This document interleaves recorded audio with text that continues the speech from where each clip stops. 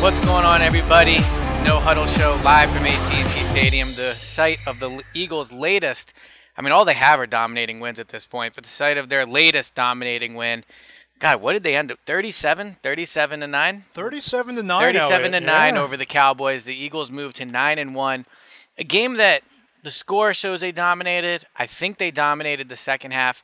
First half, not as pretty. So a lot to take away from this game. And especially, I think, there's not many times I'll say this, the locker room afterwards. Lots to take away from that. Players were very excited. I know you had a good talk with Alshon. So 37-9 victory over the Cowboys. Moved to 9-1. I think we both agree the team to beat in the NFC. But let's start with the first half.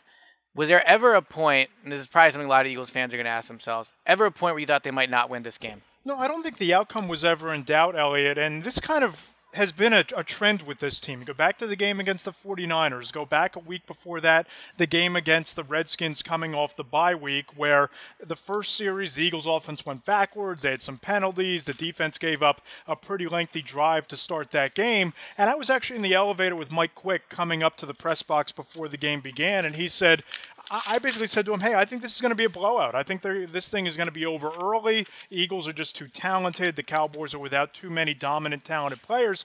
And Mike said, you know, here's what you have to worry about. Look at what happened with teams that had byes last week. Look at what happened with the Chiefs over at MetLife Stadium. Look at some other teams that had byes and came out real sluggish. And I think that's what we saw tonight, Elliot. The Eagles just came out slow out of the gate. The weird thing is, though, they scored a touchdown on their first drive. Yep. They looked good on the first drive. Yeah, they had 8 plays on the first drive and a touchdown, 6 first downs out of 8 plays, which is about as efficient and dominant as you're ever going to see an offense be. Couple big picture things, though. This is their 4th game in a row where they've scored over 30 points, 5th time all season where they've scored over 30 points. And tonight, you look at what they did after the half. They outscored the Cowboys 30-0 after halftime. That's a testament to this coaching staff. And how much did we hear all week about, you know, avoiding the sluggish start, avoiding the rust of the bye week, how important in-game adjustments have been for this team, how important adjustments from week to week have been with this team. And I think that what we saw tonight was the culmination of this coaching staff and their ability to have teachable moments really pay off. We saw this could have easily slid away from their fingertips almost as if the game against the Redskins did. And the way the Cowboys led it. Yeah, and instead, today, the Eagles just ran the Cowboys out of their own building. And with 2 minutes to go, Cowboys fans were screaming for the exits, and Eagles fans were screaming EAGS-LES Eagles. And I think, Elliot, the Eagles tonight cemented their place as the team to beat in the NFC. Definitely the NFC, maybe the NFL. I haven't had a chance to see the Patriots play as much, so I can't speak to that. But to me, when we were walking over from the press box to the radio booth to record this, I was thinking, all right, well, you know what? The Cowboys aren't that good. They have some talent, you know, and I hate all the excuses about, well, they're missing players. Eagles are missing players too. It's just you don't think about it because they win by 30 every week. But as I was walking over here, I was thinking, all right, well, they beat a bad Cowboys team. But then I thought, where are the good teams in this conference? I mean, each week we sit here, they win by 30 points. We go, okay, well, this team wasn't that good. I mean, you look around what happened today before the Eagles win. The Saints barely beat a Redskins team that the Eagles have really – no, they didn't really blow them out the first week, but they beat them twice. The Rams lost in Minnesota.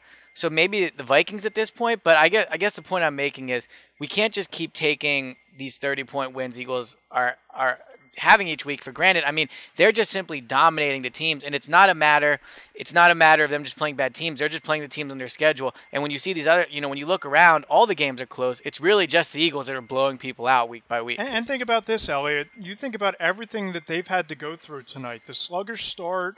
Dak had a couple of nice drives in the first quarter with the Cowboys. Eagles lose Jake Elliott for 3 quarters. I mean, that you lose your kicker. So they beat him without a kicker tonight. You're not going to be kicking field goals. You're going to be going for it on 4th down, which is when Carson Wentz had maybe his most impressive throw of the season on that 4th down, 17-yard touchdown to Alshon Jeffrey. You look at the fact that they had to overcome a slow start. They did that. They checked every box tonight, and they did it in a hostile environment on the road. And listen, I get it that this Cowboys team, and I talked about it all week, we both wrote about it, without Tyron Smith, without Ezekiel Elliott, without Sean Lee, this is a much different Cowboys team. It's not a very good football team without those 3 guys, but it was a desperate team. And you look at what they were able to do in the first half. You know, they kept it close for the first half of the game. They were winning at halftime. Yeah, they were winning at halftime, and The Eagles' talent once again rose to the occasion, and that's why I don't know that there's a team outside of maybe New Orleans that can beat this team because the talent difference and the depth at every position. Eagles rushed for 215 yards tonight. They've lost Aaron Sproles way back in week 3. The Eagles tonight have done a great job on defense. They lost Jordan Hicks. You wouldn't even know it. The Eagles' offensive line lost Jason Peters, and you haven't really seen a drop-off with Halapili Vitae. So you just look at the depth from top to bottom, the fact that they won this game when Carson Wentz wasn't at his sharpest, and the fact that the defense scored a touchdown. You checked all the boxes. Let's talk about Wentz for a second because he really started off slow. I mean, I'm not saying it was the worst bit of football he's played this season, but it certainly was some of it. I mean, in the second quarter, he goes 2 of 9 for a total of 9 yards. Besides that first drive, he really was not that good in the first half, and he was erratic. I don't think that's something I could say about him very often this season, but he was low on some throws. He just didn't seem as in control of the offense as he normally does. He also took some really big hits. He did. And, I mean, he briefly went in the medical tent. So, maybe something was going on there, but obviously he came back and played. But to me, the thing that you saw tonight from Wentz was why he's such an elite quarterback prospect. I mean, it's not easy. Let's just talk about Dak, actually. You saw what happened to Dak. I mean, other quarterbacks let things snowball on them. Wentz doesn't do that. I've said it time and time again on the podcast, but this is what you saw again. I mean, Wentz has a really bad second quarter and bad first half overall. Then he leads his team to, 30 straight points or whatever, besides that Nigel Bradham touchdown in the second half, and makes some amazing plays. I mean, every week we talk about how good Wentz has been, and the thing I kind of want to drive home on the podcast tonight is don't take it for granted, Eagles fans. I mean, this is not like something, maybe you should get used to it with Wentz, but they've had a lot of bad quarterback play here at the Eagles over the last few years, and now Wentz is killing it every single week outside of these 2 quarters, and it's impressive. I mean, there's really no other way to say it. Like, he makes 2 or 3 plays a game where you're like, wow, this guy is good, and I tweeted it during the game. If he doesn't win NFL MVP this year, why even give out the award? Well, Tom Brady. I mean, you look at Brady this year, 23 touchdowns, 2 interceptions. He threw 3 touchdowns today in Mexico City. Listen, Carson Wentz has been phenomenal. I'm just saying that. Well, I think you have to take expectations. That here we are in year 2 of Carson Wentz's career, and Tom Brady at the age of 40, and less than 30 games into Wentz's career, we're already putting him in Tom Brady's company. Yeah. That to me is impressive enough as it is. And I think that what we're seeing out of Wentz is a testament to his work ethic, his drive, his mindset.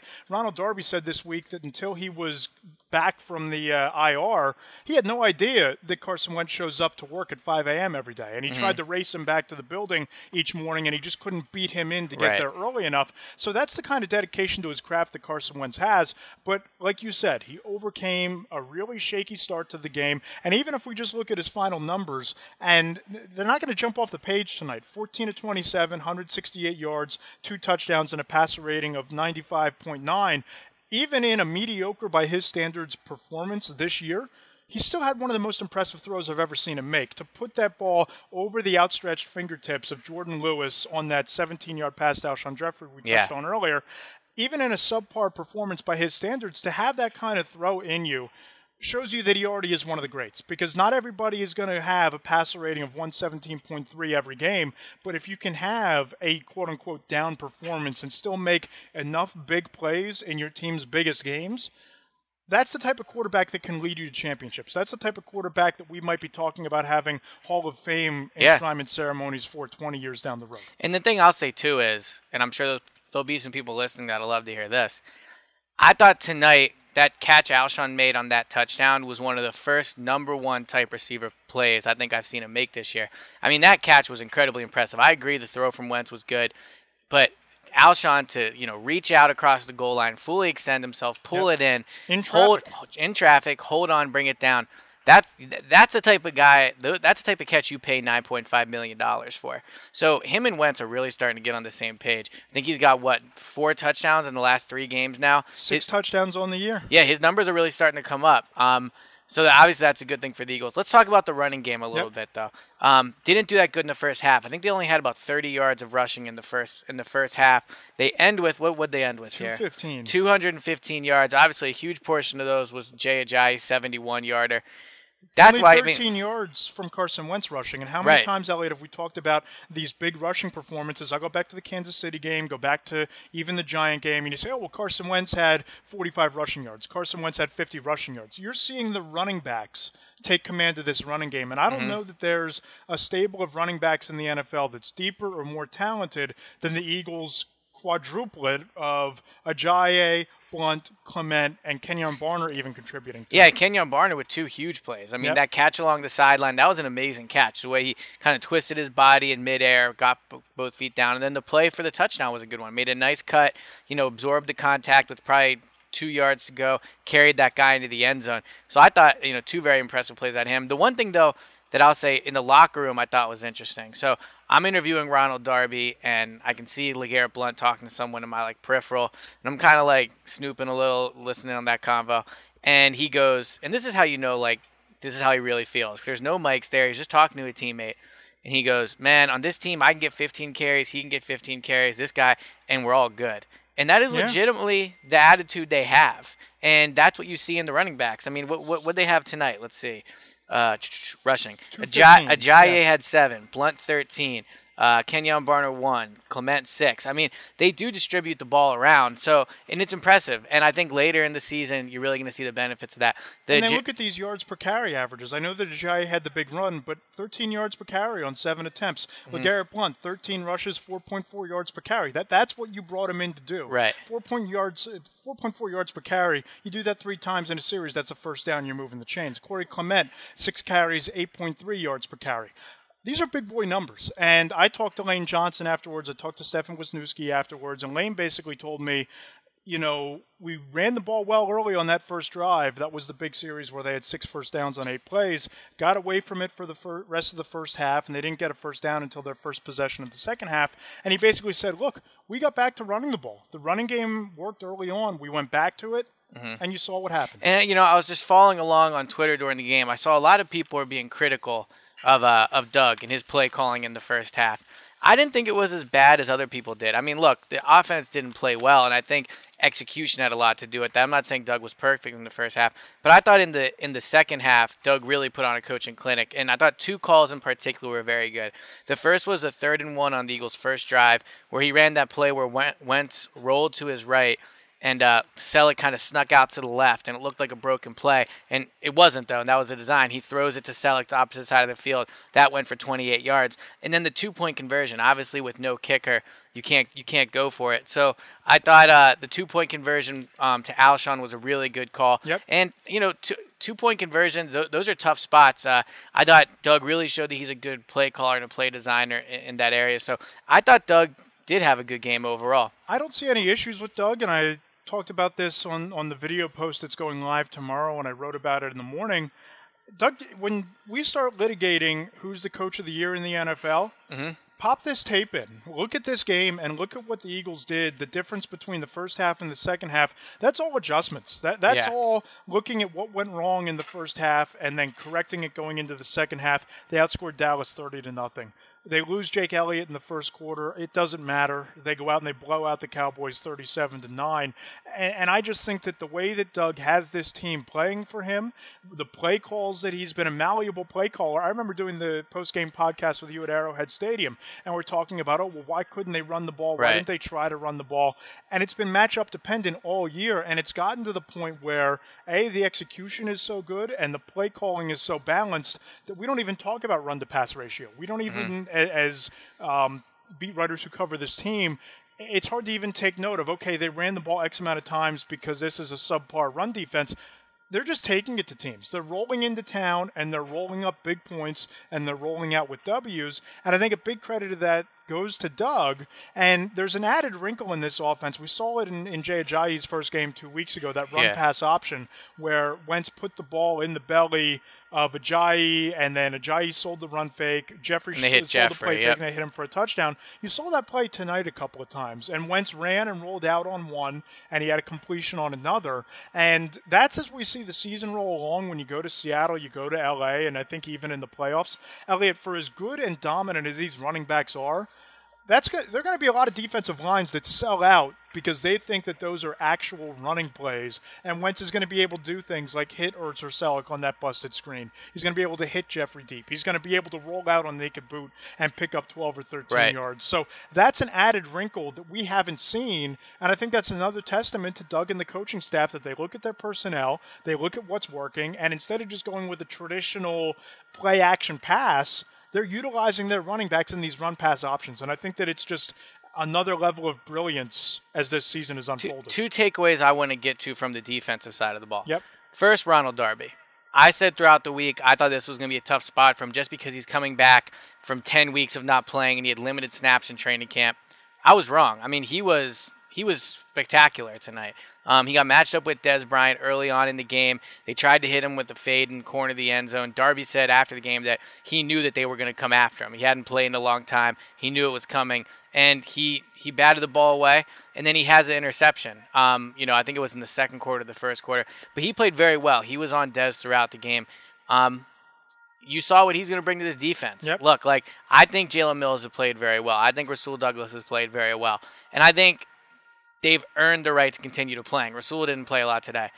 But Darby is very talented. He has raw talent that those two guys, to some degree, don't have. And that's what you saw tonight with his ability to just come in after 10 weeks and match up against Dez. He's their best cornerback. And I think that the two plays that really exemplified that was the pass from Dak Prescott in the corner of the end zone where there was a little contact on both sides, but that's Dez Bryant. And even if Dez pushed a little bit, Darby pushed off and broke up the pass. And if any other corner's there, you don't know that Dez doesn't go up and haul that in. Best receiver in the NFL, right? Well, no, I'm just kidding. Well, probably a top 10 or 15. Yeah, no, I know. I'm just kidding. Yeah, that was a big play for Darby. And I think the play that Rodney McLeod had the interception on, where the ball looked like it bounced off of Darby in live action, but in the replay it bounced off of Terrence Williams, but it was Darby in tight coverage. And if Darby's not, covering him as well as he was, maybe Williams makes that catch and the ball doesn't fly into the air to Rodney McLeod. So I just look at Ronald Darby and what he did tonight against one of the more physical receivers in the game. And you have to be encouraged. And we've talked going back to training camp about our worries about this secondary. They've exceeded every expectation. Yeah. I think they've played above their heads, particularly Jalen Mills. But you add that kind of talent in Ronald Darby into this secondary, and you still go big picture, long-term looking to next year. Sidney Jones coming in here next year. This group probably goes from being your biggest concern or weakness to arguably the strength of the team week 1 next year. The second takeaway from the defense tonight, I think, and you'll probably agree, Derek Barnett. He was absolutely dominant tonight. In a night where we expected the defensive line to dominate, and the Eagles have a ton of talent on that defensive line. Brandon Graham, Fletcher Cox, Timmy Jernigan, Chris Long. Derek Barnett was the best player on that defensive line tonight. He caused, I think, he caused the interception that Rodney McLeod got. I believe it was him. No, it was the second one. It was Darby's. It was Darby's. And then the touchdown Nigel Bradham got, Barnett was in on that as well. I mean, he was all over Prescott throughout the entire game, and he was dominant. And, I don't want to talk big picture because tonight was a big win, but he's going to be a starting defensive end on this line next year. It's just a matter of which spot and whose job he takes. He's that good. I'll be real interested to see the snap counts when we wake up in the morning, because I have a feeling that he might have played starter caliber snaps tonight. Him and Chris Long were on the field a ton tonight, and it wound up being Barnett's first multi-sack game. He had 2 tonight. I believe he now has 4.5 on the year. Yeah, I think he might have another multi-sack game, but I think it was his best performance of the season tonight. It definitely his best all-around performance, that's for sure. And I think that, as you said, he's going to be one of your starters week 1 next year, and you just look at how the Eagles' defensive line and Jim Schwartz can rotate ends out there now with Brandon Graham, Derek Barnett, Chris Long, Vinnie Curry. We talk about the defensive tackles a lot, and for good reason, because they might be the best duo in football with Fletcher Cox and Tim Jernigan, and they're going to be here for the next 5 years. But those defensive ends are blossoming into some of the more talented in the league as well. So before we get out of here, last question I want to ask you is, I think we both agree the Eagles are number 1 in the NFC right now. Yep. I mean, maybe the Saints, but I think the Eagles are definitely number 1. Saints are probably 2. Here's a question I'll pose to you. How many more games, just off the top of your head, we can get into it later in the week on the reaction pod, how many more games Eagles lose this year? So at Chicago next week, we'll just go through them real quick. I think that's a layup game. That's a win. Yep. And you know the funny thing is how we have layup wins with this teams now. Right. When you consider at the beginning of the year, people had like 7 or 8 wins, and any given Sunday. But I think that's a layup win. I mean, you look at Mitch Trubisky, who has been the definition they're gonna of inconsistent. Yeah, they're going to dominate. Eagles defense against a rookie quarterback. They might put up 50 again, like they did against the Broncos. Yeah, it's going to be ugly. So the Eagles win that game. At Seattle. I think they win that game. I agree. But I think it's going to be close. I think it's going to be physical. All right. At LA. I think that people are going to laugh. I still think even after today, that's a loss coming off of a Seattle team. Historically, teams that play Seattle the week before don't fare too well. Mm-hmm. I think the Rams, despite what happened in Minnesota, I think they're still one of the top 3 teams in the conference. I don't think the Eagles sweep that West Coast swing. I think they trip up and lose to the Rams. So I'm going to pick that as a win, but the one thing I will say is I think it'll be interesting to see how the Eagles handle that week out in LA. Yep. Not that this is an immature team. I think you're not going to see anybody getting in trouble or anything like that, but it'll just be interesting to see. I mean, a week away from home, a week in a different practice facility, a week out of your comfort zone. I think the Eagles do win that game, though. Okay, all right. After that, who is it? At the Giants. At Giants. It's a layup win. You think so? I do. Divisional. All right. I think they win that one too. I might have them winning out now that I look at it. Raiders at home, Christmas night. That's going to depend. Do they have it locked up? Because if you win 4, if you win the next 4 games, right, you're going to have it locked up or close to it, because you will have beaten the Rams. That essentially takes them out. Yeah, right. Because the Rams will have 3 losses then with 1-2 games to go. The question will be what the Saints do. The Saints will be interesting. That's the biggest roadblock to the Super Bowl at this point, barring just the Eagles collapsing in the playoffs. I mean, barring them just choking. I think all things being equal, and we're going to assume that the Eagles play their starters, I think they win that game. Yeah, I think the Eagles are going to lose one more game. I'm not sure which one it is, but I think this team's going to finish 5-1. I think you're looking at a 14-2 team. I think 13-3 as the 1 seed. But the 3 thing is that means they go 4-2 the rest of the way. Yeah, they lose one of the 2 on the West Coast, and I think that they rest their starters because they'll have home field locked up, and it'll be a kind of a meaningless game on New Year's Eve like it was on New Year's Day when the Eagles and Cowboys meet again. Mm-hmm. No reason for the Cowboys to rest their starters at that point. No. Elliott will be back, and the Eagles, if they have it wrapped up, there's really no reason to. Although I don't know how much further down the depth chart the Cowboys can go at this point. I mean, tonight they had a lot of backups in there, but sure. I think I agree. I think we're looking at 14-13 win team. Yeah. I think they're going to win they're going to finish with the top record in the NFC. I'm more convinced than ever after tonight that they're going to be the 1 seed. Yeah. All right, so we're going to wrap this up here. Just to finish it, though, we would really appreciate it if you guys gave us 5-star reviews. You're listening at this point. You've made it 23 minutes in. You hopefully like what you hear. Please go leave us those 5-star reviews. And if you're listening to us for the first time, we appreciate it. Go subscribe. We're on iTunes, Stitcher Radio, SoundCloud, Spreaker. We're on all your favorite podcast platforms. We bring you the show twice a week. 3 times a week. My bad. So we really appreciate it if you subscribe. And then for Tuesday, it's going to be me, you, and Joe again. Yep. The reaction pod, the hot take pod. There's going to be a lot to talk about coming off of this. So tweet us your opinions. Use hashtag the No Huddle Show. Or if you want to email us, you can email us at thenohuddleshow@nj.com. Got a new shorter email address for you. And Make sure you follow Elliot on Twitter at Elliot Shorr-Parks. Yep. I'm at Matt Lombardo PHL. Yep, we appreciate it. And we will be back on Tuesday to talk with Joe about this win a little more. Matt, I'll talk to you Tuesday. See you Tuesday.